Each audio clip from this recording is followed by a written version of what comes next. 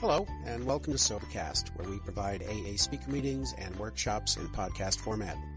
We're an ad-free podcast, and if you enjoy listening, please help us be self-supporting by visiting Sobercast.com, look for the donate link, and drop $1 or $2 into our virtual basket. We hope you enjoy the podcast. Have a great day. A lot of you folks this evening have, my name is Charles, and I'm an alcoholic. I'm a little nervous.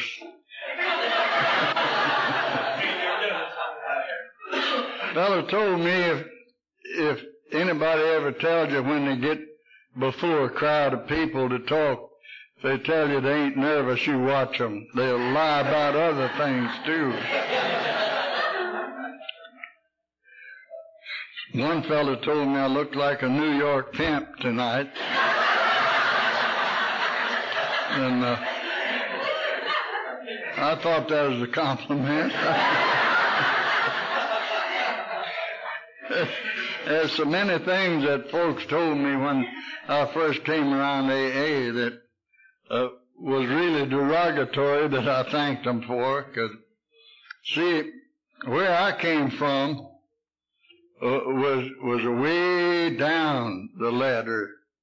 I mean, I had, folks have different lengths of ladders.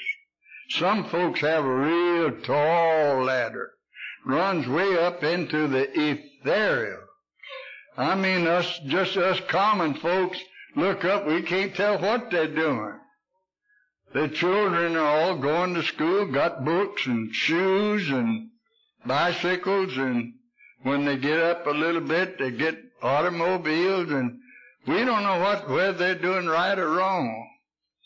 And then there's other fellows, middle-class folks, the taxpayers. They got little shorter ladders than those real uppity folks. And then there's folks that got pretty short, real short ladders. They're the kind of folks that the dog growls when they come home, and they don't bring home their pay and spend a lot of time in jail. And in fact, they feel more home in jail than they do at home. And those kind of folks. And then there was me. And I had the shortest little ladder you ever seen, and it was sitting in a hole. And I had to come up before I could reach level. But when I wound up in AA, I was brought to AA. When you get down as low as I went, you don't go nowhere. You're either brought or sent. And, well, actually, when AA contacted me, I was one of the first people that AA in Little Rock, Arkansas contacted when they first started. And I was in a state hospital for nervous diseases. That was the local nut house. And this fellow wore the white coat. Somebody knocked on the door, and there wasn't any doorknob on my side. I couldn't let him in. And he told me that I had company, and they was waiting in the day room. And if you ever seen one of them nut house day rooms, they're not too inviting. As a matter of fact, they wasn't acceptable at all, I thought.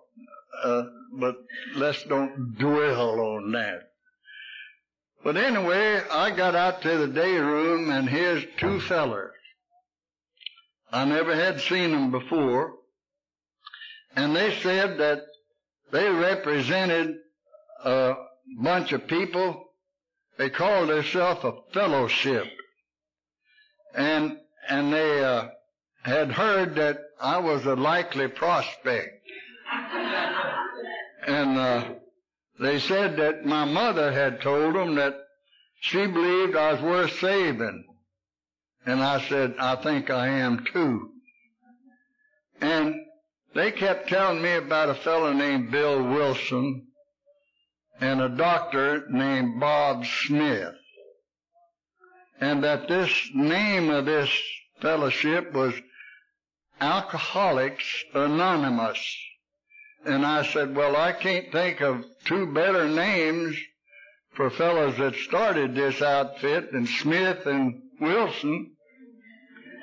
Because you open your telephone book and there's page after page of Wilson, and you go over to the Smiths and there's page after page of Smiths.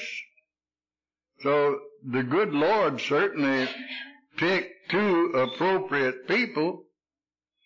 And they kept on talking about it, and I wasn't paying too much attention.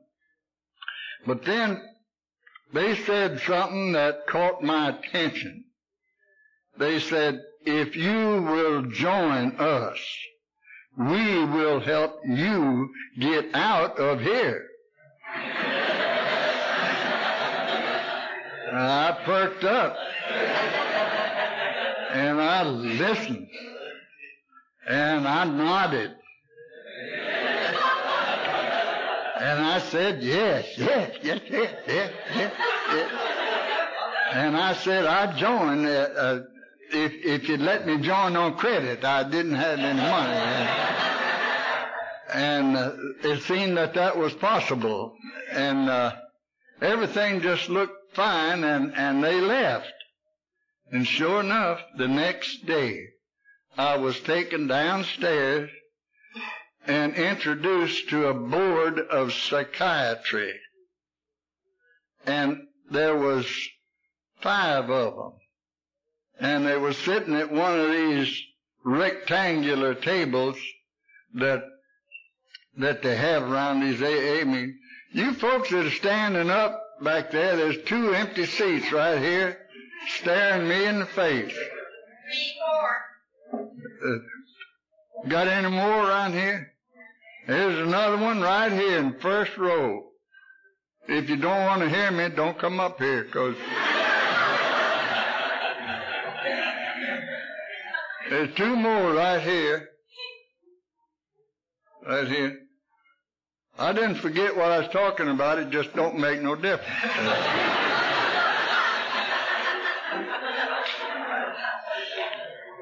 Because when you go home tonight and go to a meeting, folks will say, did you go out there to Charlie's anniversary? You'll say, yes. And they'll say, what did they talk about? And you'll say, damn if I know. I never was able to tie a talk together. And when I got home, well, I thought of the most wonderful things to say, just things that would really enlighten people. But it won't happen tonight, so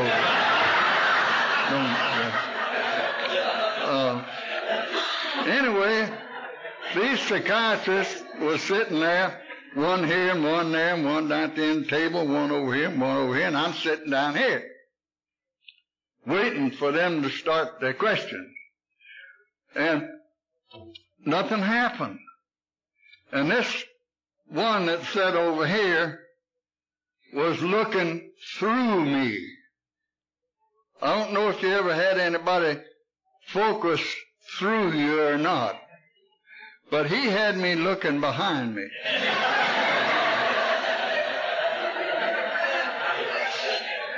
And there wasn't anything there. But he kept focusing through me, and I knew he wasn't looking at me, so I just discarded him. I said, well, 1 out of 5, that ain't bad. The next one was a woman that had a head of hair that looked like a bed that never had been made up. And she kept doing this.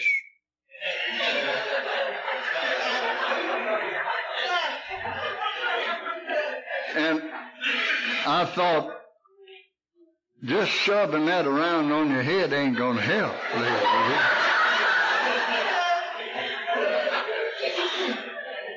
you're going to have to go someplace, and they're going to have to do something to that. But she kept doing that, and after a while it lost its amusing power, and I looked at the fellow down at the end,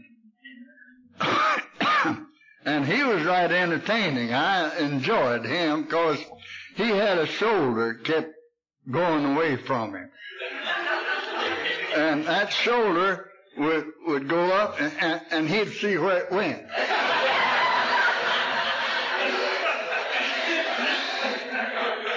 And that was fun, watching him. And you never knew when it was going to happen, and that was part of the entertainment. I mean, it just, then all of a sudden, it had happened. That hat would go.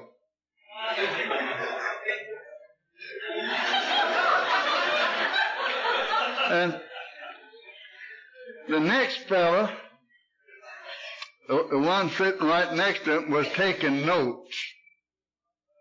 Not on me, on them. He was watching those other fellas.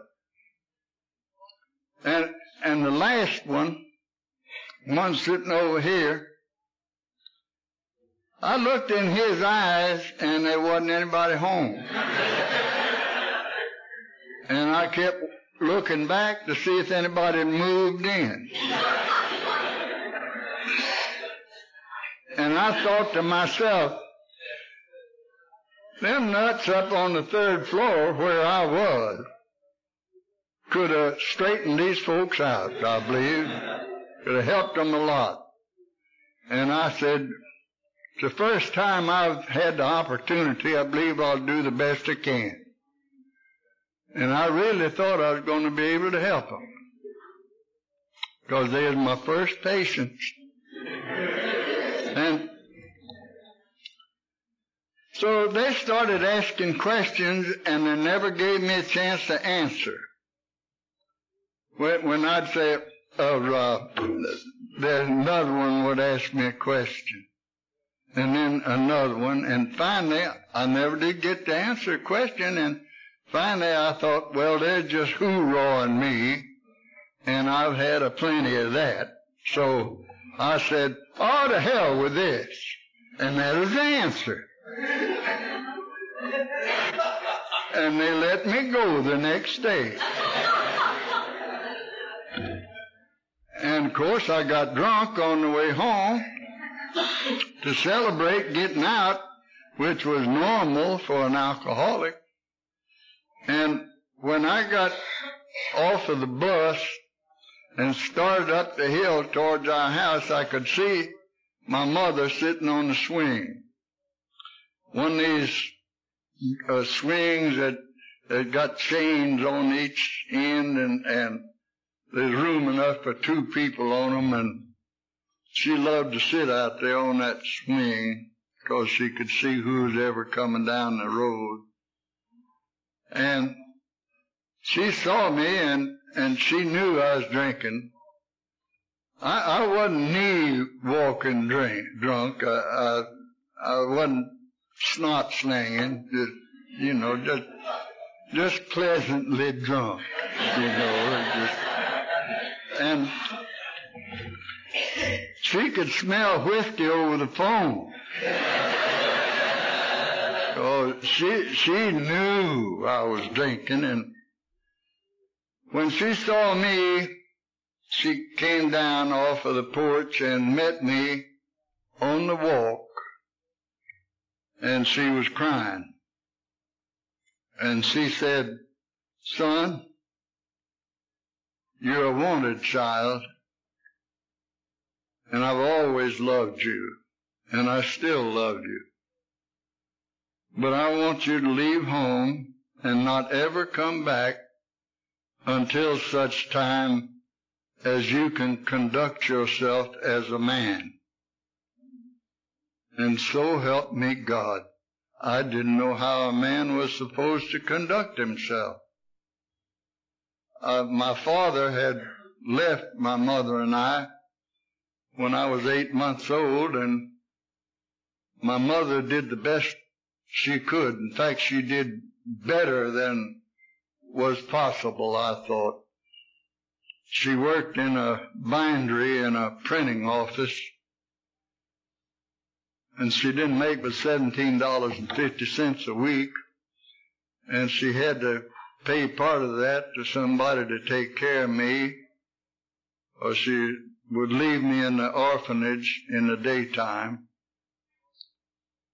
And I'm not blaming that on my alcoholism. I don't think that I was underly fathered or had trouble with my toity training. I think that alcoholism is a disease, and I think that it has to do with your metabolism, and I think that we are no more guilty of being bad people than somebody that breaks out when they eat watermelon or grapes. As a lot of people do. A lot of people are allergic to some different kinds of food. And I've never met anybody that really knows why we're alcoholic. But I do know this, that if you take 100 people and give them all they want to drink for a month, at the end of that month, you'll have 10 alcoholics. 1 out of 10. Because 9 out of 10 people can drink with impunity. I never could drink with impunity or anybody else.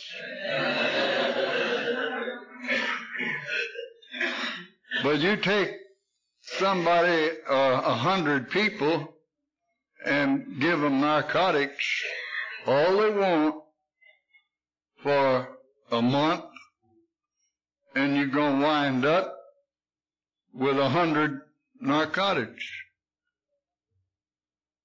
Now, these treatment centers that tell you a drug is a drug is a drug, there's something wrong with that statement, because we all know, everybody sitting here knows, that there are 9 out of 10 people that can drink alcohol in any amount they choose and take care of their business, raise a family, and be considered good citizens.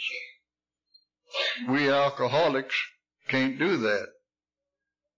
And it don't make any difference if you've been sober a year, or 10 years, or 30 years, or 50 years, or if you never had a drink.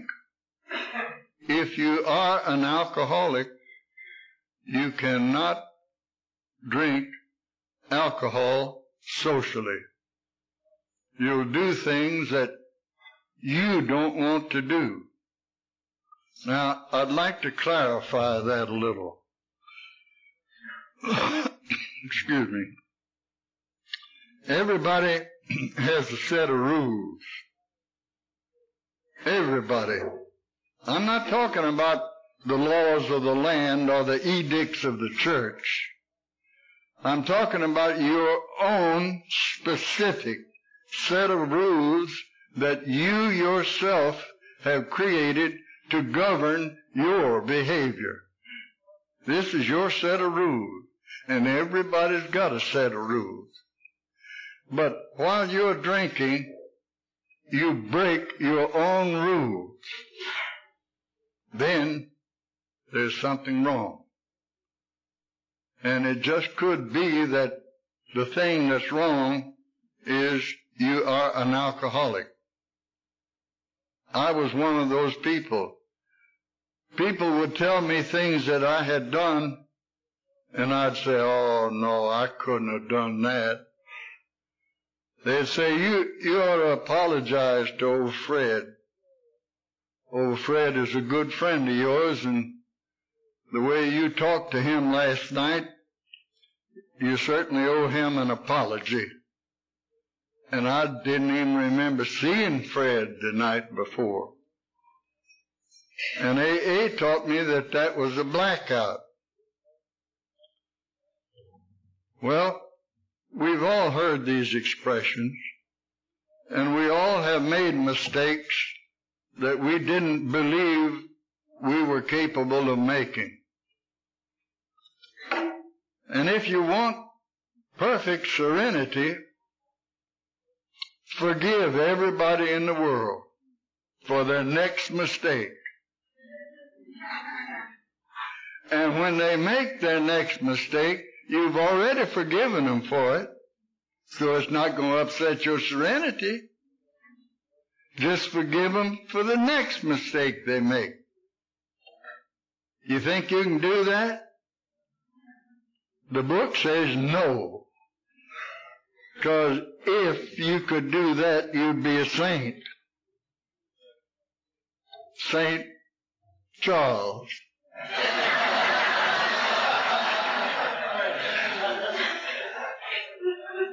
No, I never learned to do that. You know, we stay sober in spots, levels. Some people stay sober easier than other people. Some people have a hard time staying sober. Some people don't get drunk in the first place. My mother had 77 years, nobody ever baked her a cake.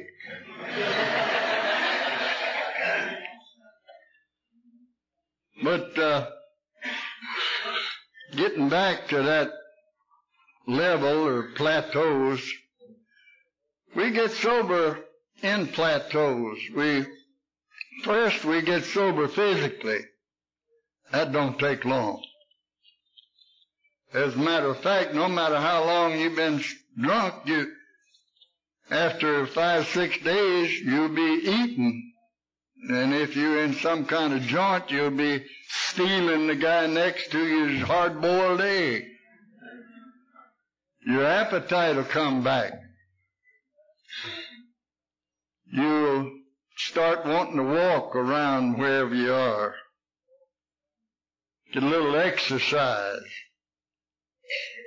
And the next phase is you get mentally sober. That takes a lot longer. You get sober mentally, and when you're sober mentally, you can remember what you went in the next room for. I haven't reached that stage yet. I still go in the next room, forgot what I went after. They tell me that's old age, but I'm only 83. And that, in my life, that's just the spring of the years. Because I plan to live 140 years. And then see how things are going, and maybe I'll stick around a while longer. But anyway, that's the third plateau. And the next plateau is spirituality. You get sober spiritually.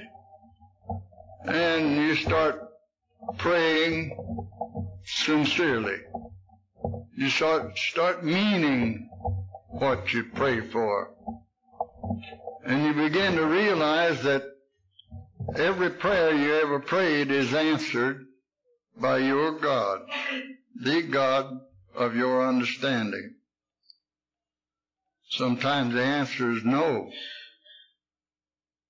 You're not ready for whatever you ask for. And I used to ask for a merry-go-round when I was with the carnival, and all the time I needed a Ferris wheel. Anyway, I never got either one. I got a penny pitch, and I got a geek show. If I was young enough, I'd make another season with my geek show. And there's plenty of geeks. People want to get in show business, just tell them that you need a geek. I'll go. I've had lots of geeks. We never did any glomming. That when you say glomming, that means when you bite chickens' heads off, kill lizards with your mouth, and eat mice. Hell, I never had any of those things because they cost money.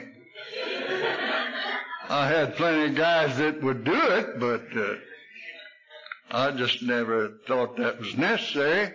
You see, what I had a Frank Buck outfit, and I had one of them pith hats. That's P-I-T-H, pith hat. And I had on the Sam Brown belt, and a big 45 with pearl handle, nickel plated, full of blanks, strapped on my side, and had them boots, them black boots that come up just below the knee. And I'd go to a local slaughterhouse and get a bone. I'd get the bloodiest, biggest, with a lot of sinews hanging from it, you know, and get a pitchfork and stick on there so it'd stick, throw that over my shoulder and go down the midway hollering, "We're going to feed her now. We're going to feed her now." And everybody would follow me. They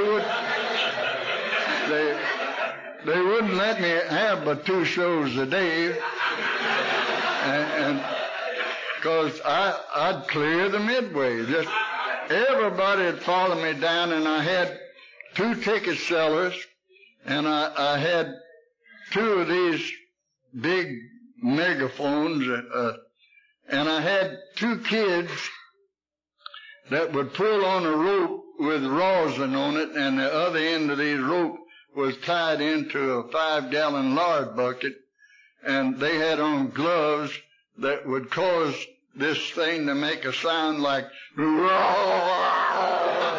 know, like some animal that was in mortal battle or something, and that sound, of course, was magnified, and people would be buying tickets 50 cents a piece, and that was a lot of money in those days, 50 cents a piece for those tickets, and they'd just buy those tickets, and inside I had a fella with some brown grease paint on him and long hair. He looked like a Princeton sophomore now. Some of these fellas you see running around the street. And he had tusks, had false tusks that was too long, you know, and he'd jump up once in a while and just jump up and like that, you know. And then these 2 groaners was going, and this other kid would be pulling on his, and I'd walk. I had this catwalk and going across the pit. The pit is some 2x4s with a bed sheet or old dirty piece of canvas down it. And he was down in there, and I'd get all excited walking across this catwalk. It'd be a 2x10, and I'd look like I was really afraid that he's going to get out of there. Down, down, down, and grab that 45. Whack, whack, whack, whack. And anybody that had paid to get in there would see that the show was me. That this guy that was the geek wasn't doing the damn thing. He was just sitting down there out of the way. And once in a while he'd jump up like that. And that was the show. And I'd get sloughed once in a while and explain to the chief of police or the sergeant or judge, whoever I went before, that I wasn't doing anything that was illegal, that all I had was a big sign that said EVA, E-V-A. And all I said was, we going to feed her now. And if that fellow wanted to eat that old bone with all that sinew on it, that was his problem, not mine. So before it was over with, why, whoever arrested me and whoever he took me to, we'd laugh and they'd forget it. And that was what I just got through saying. If I was strong enough, I believe I'd like to make another season doing that. I really would. I forget what brought that on.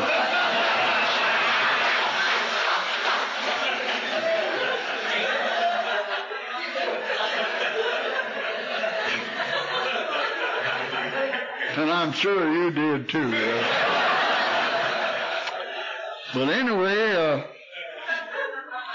being an alcoholic is, in my humble estimation, a real privilege. Where else, who else in the whole world can go anywhere in the world and find a group of people that they can talk to, eyeball to eyeball? Can't do that in any lodge that I know of. Can't do it in the Knights of Columbus. Can't do it in the Masons. They're the two biggest. And the Eagles, the Elks, and Moose, they ain't going to quit playing cards long enough to mess with you.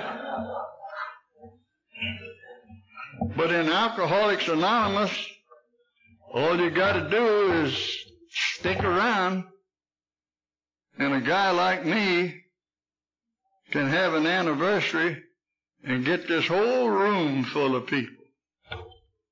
Whole room. All sober.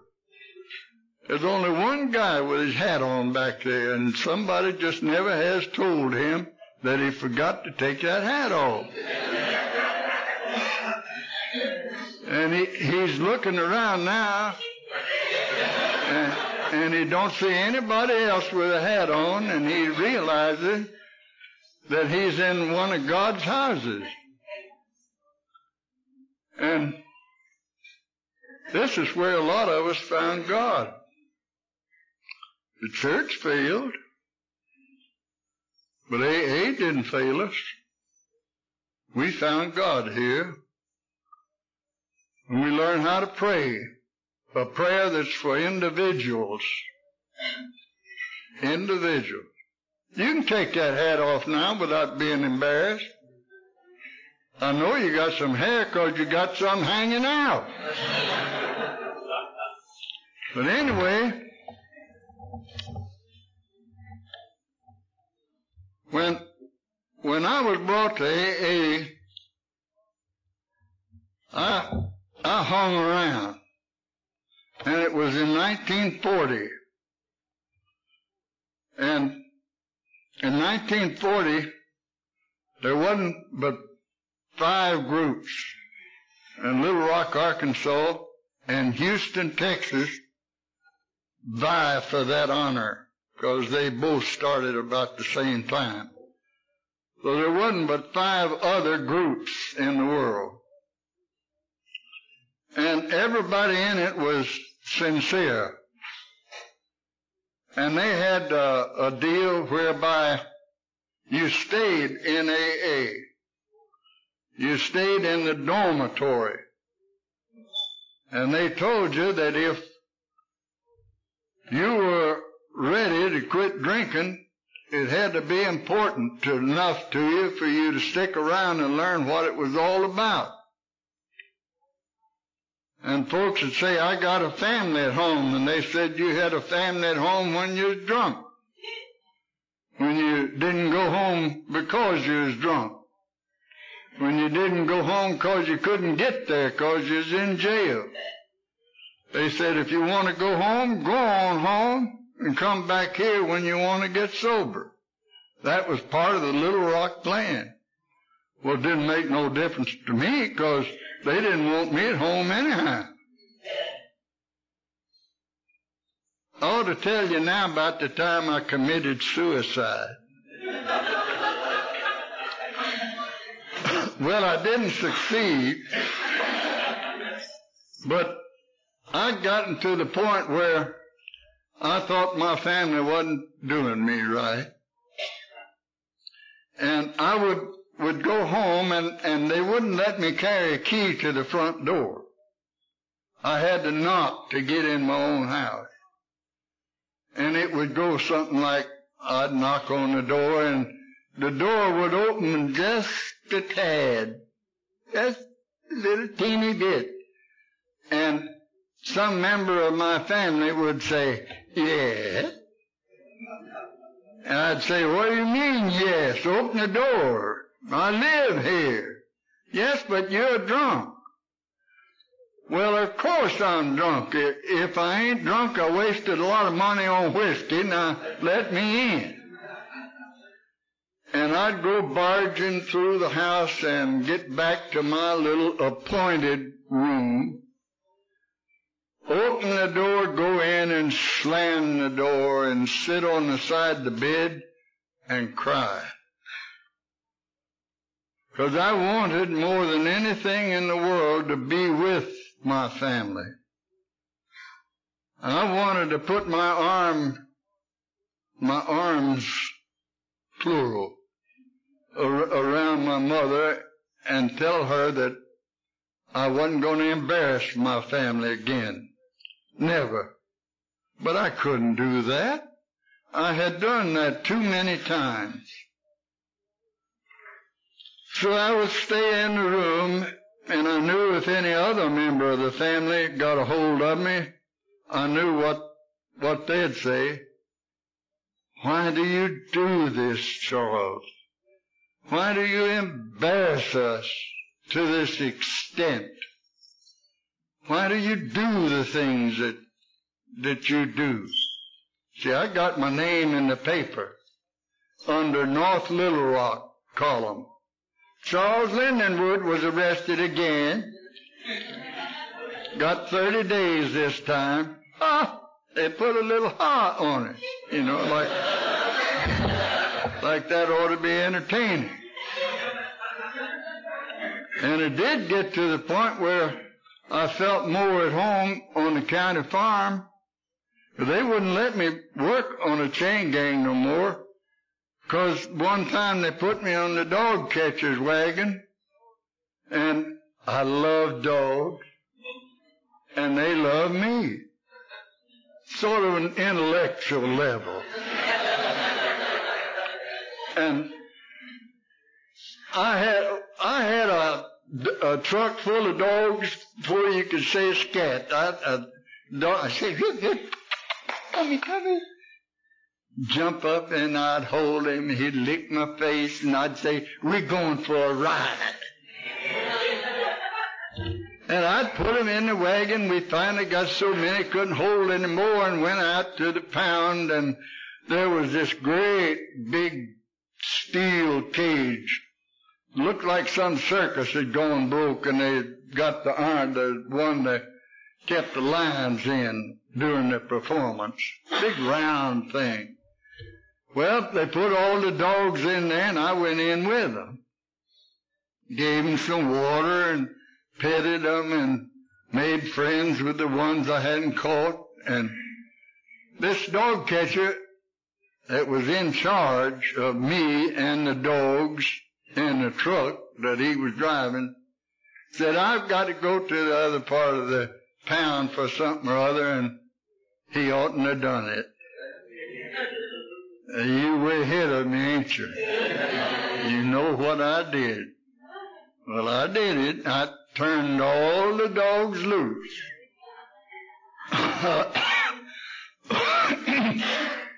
I opened that door to that cage and go.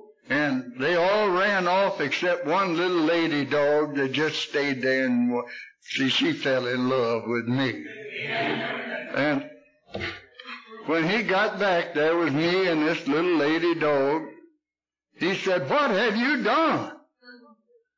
He turned red, green, pink. He had the quivers. What is that? He had an attack.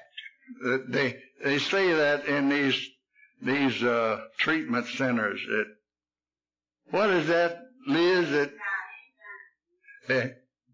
He had an anxiety attack.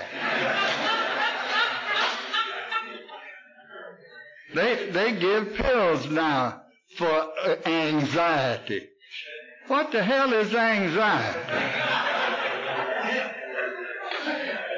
I heard that about 2 years ago from a fellow, and I figured, well, anxiety must be like when I was afraid to step off the curb, or afraid to get on a bus or a streetcar, afraid to walk down the block because I see a cop down there.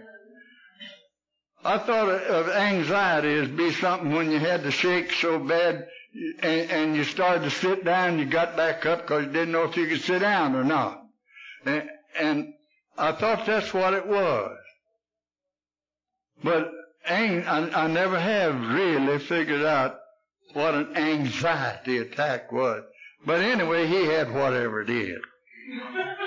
And that's when they stopped letting me be on the town trucks, the garbage trucks, and the garbage trucks. When you got a hangover and they put you on a garbage truck, you add to the load. And, well, anyway, they took me out to the county farm the next morning, and they was going to hoe corn. I don't know if you ever hoed corn or not, but when corn in those days, they don't do that anymore. They plant it like grass now, but in those days they planted just 3 little kernels to a hill, and you had to hoe every one of those hills. And sometimes they put a little fertilizer in with each hill, but the corn was a big deal in those days. And this Captain Todd Hunter was his name, and Captain Todd Hunter said, "This is sweet." I thought, well,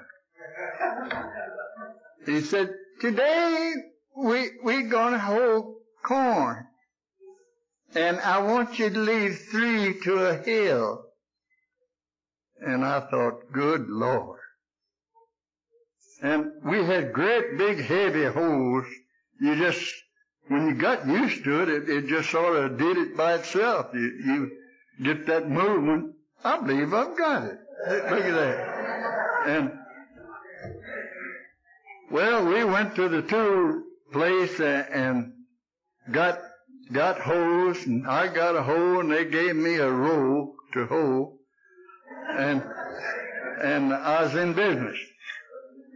But I never had hoed any corn. And the other fellows started out, and I went too, and I was leaving 3 or something. And it wasn't but just a few minutes till here come the captain up this row behind me, and I thought he'd seen my way of doing things and saw that I was destined for finer things. And he was on this great, big, beautiful black horse. And he said, "Son?" He always called me son. And I called him son, too. very quietly, he said, "Son, you don't know much about farming, do you?" I said, "No, sir. No, sir. I figured he's going to put me in the office where I belong." And he said, "Get down." I said, "Get down?" He said, "Yeah, just lay down there on the ground on your stomach, preferably." And I began to suspicion something. And he had a big belt fastened to that horse, about that wide and about that long, and had a wooden handle on it about like that, and he'd unfurled it like that, and put his foot on it so it would curl up on the end, like that. And then he laid that on me. Wow! You could have heard me holler clear into town. 'Cause I wasn't going to make him think I wasn't hurting. And he just hit me 3 times. And you know, when I got up from there, I could tell corn from Johnson grass.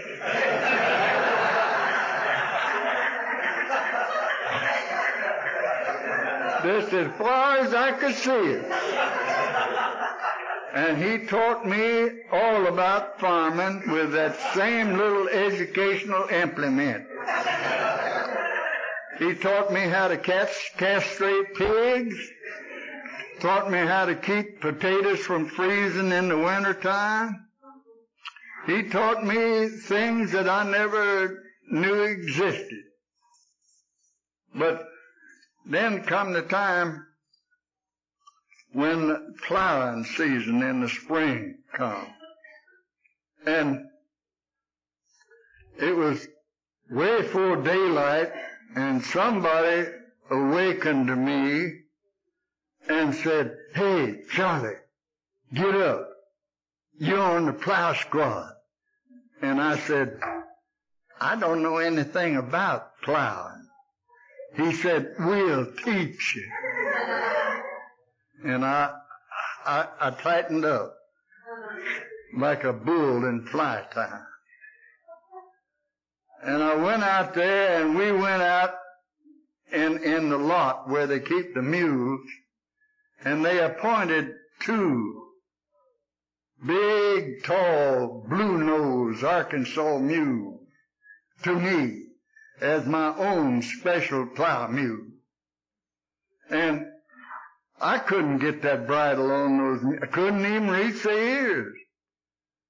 So a couple of the Peckerwoods finally showed me how to put that bridle on them.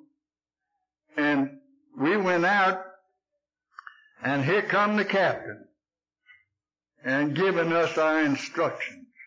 And he said, "Boys,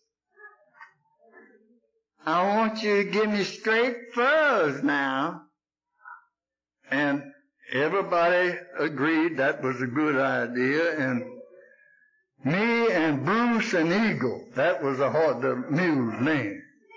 Me and Bruce and Eagles went out across that field and left a furrow that looked like a nervous snake. And here come the captain on that great, big, beautiful black horse. And he said, "Look like I'm going to have to teach you to plow, don't it, son?" I said, "Do you?" Well, he said, "Get down," and I got down, and he gave me 3. And you know, I got up from there, and old Bruce was standing there with them 2 front legs crossed. And just at ease. And the other mule was standing there, and he'd allowed his ears to relax, half asleep. And I said, "Well, boys, the captain done got through to me. Looked like I'm going to have to get through to y'all. So I walked down the turn row and got a limb that had fallen off a tree about the size of a 2x2 and hit both them mules right between the ears. Whack! They come to attention. And I mean, we went up across that field and you could have put a transit on that. Just straight. Now, I don't know why it is that us drunks don't want to do anything the way it's explained to us. We have to have a different kind of explanation. We have to have things shown to us in a different manner. But I'm telling you that everything that captain taught me to do, I remember. I could still plow. And those mules were my mules. And I used to take them out if I was hauling logs or getting dirt out of ditches, and no matter what, those mules, I didn't have to catch them from the mule yard. They'd come when I'd say, Bruce, Eagle, let's go, boy. They'd come up and nuzzle me. Mules got the softest nuzzle, and if you ever have to work with mules, you just fall in love with them. You really appreciate them. And I could load logs onto a wagon with those mules when other mules wouldn't even pull the logs up there. And I'd just walk out in front of them and say, come on now, boys. Come on. Lean into it. And those mules would lean into that harness, and that log would roll right on up on that wagon. And I used to steal for them. I'd steal a little sugar, a little salt. Mules love salt. I used to steal a head of lettuce or cabbage, get some sweet grass for them. And I went down to Arkansas to talk at their convention one time, and they took me out to this county farm, and there was 2 mules out there, and I swear it must have been Bruce and Eagle, because when they saw me, they come over there and nuzzled me. But it couldn't have been, because it was 30 years later, and mules just don't live that long. But I'll bet Bruce and Eagle are living in heaven. I know some of you got dogs that you know is in heaven. I believe in Alcoholics Anonymous. I believe in every one of you people here. I know that everybody here is one of God's children. And I know that God loves you. And God wants for you the best. I know that. But I know there was a time when you felt that God didn't love you anymore, that God didn't care. I know that. Because I've talked to a lot of alcoholics that felt that there was a God, but God was mad at them. And I felt that way. I felt that God was angry with me, and He was justified in His anger because I had broken His laws and the laws of man. And I didn't know how not to break the laws, because I justified my actions by saying, God wants me to keep body and soul together, and I'm going to do it in whatever fashion I can. Maybe we have to do that sometime. Maybe we have to do what's wrong to keep body and soul together. I don't know. But I remember people talking to me about things that I should and should not do in Alcoholics Anonymous. And I hated them. I hated these wonderful people that was telling me what I needed to hear. I didn't want to listen to that. I wanted a pat on the back for nothing. I didn't have anything to give. I didn't know what I was supposed to do, what I was supposed to give. And these people were taking their time to tell me what was expected of me and how to do it. And I wouldn't listen. I remember a guy named Doug Halley, one of the original members of AA, and he used to call me over. And I would walk over, and he would say something like, "Boy, you're double dumb." And I would say, "How can you be double dumb?" He said, "You are ignorant of the fact that you are ignorant." And I was. Doug never told me a lie, but it took me a long time to find out that he was telling me the truth. I remember one time I was talking to some new people that had just come in AA. There was 3 of them. And I was telling them, "Boys, be like me. Get you a job." I had a job washing dishes in a Greek restaurant. When you get fired from washing dishes in a Greek restaurant, you're unemployable. And I got fired from washing dishes in a Greek restaurant. I said, "Get your room." I had a $3 a week hall room with a chair painted on the wall. There wasn't room for furniture.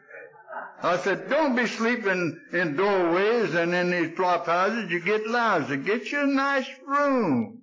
I'll show you mine." I'd take people up there and show them. Open the door. We couldn't go in there because there wasn't room for 2 people. I said, "Look at there." Had an old hospital bed about that high.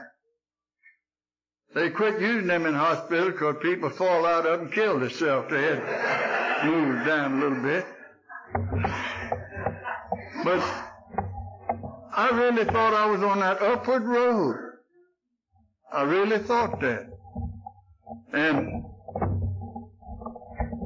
people like Doug Halley and several more that would take time to tell me what I needed to hear, not what I wanted to hear, saved my life. Because after a while, it became necessary for me to look into my rear view mirror. And when I looked into my rear view mirror and saw from whence I came,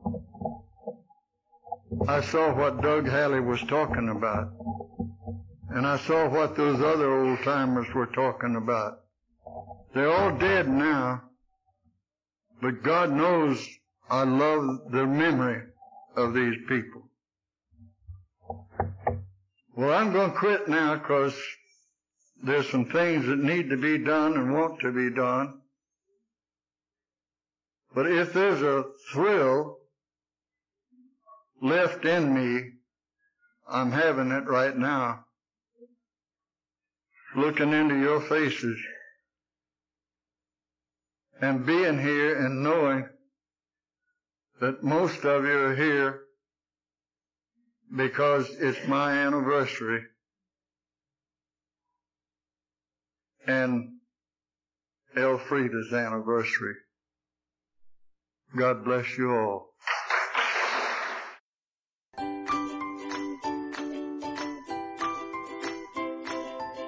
Thanks for listening. I hope you enjoyed the podcast. Sobercast is ad-free, and we'd like your help in order to keep it that way. So if you'd like to help us be self-supporting by pledging $1 or $2 a month, visit Sobercast.com and look for the donate links. Thank you very much.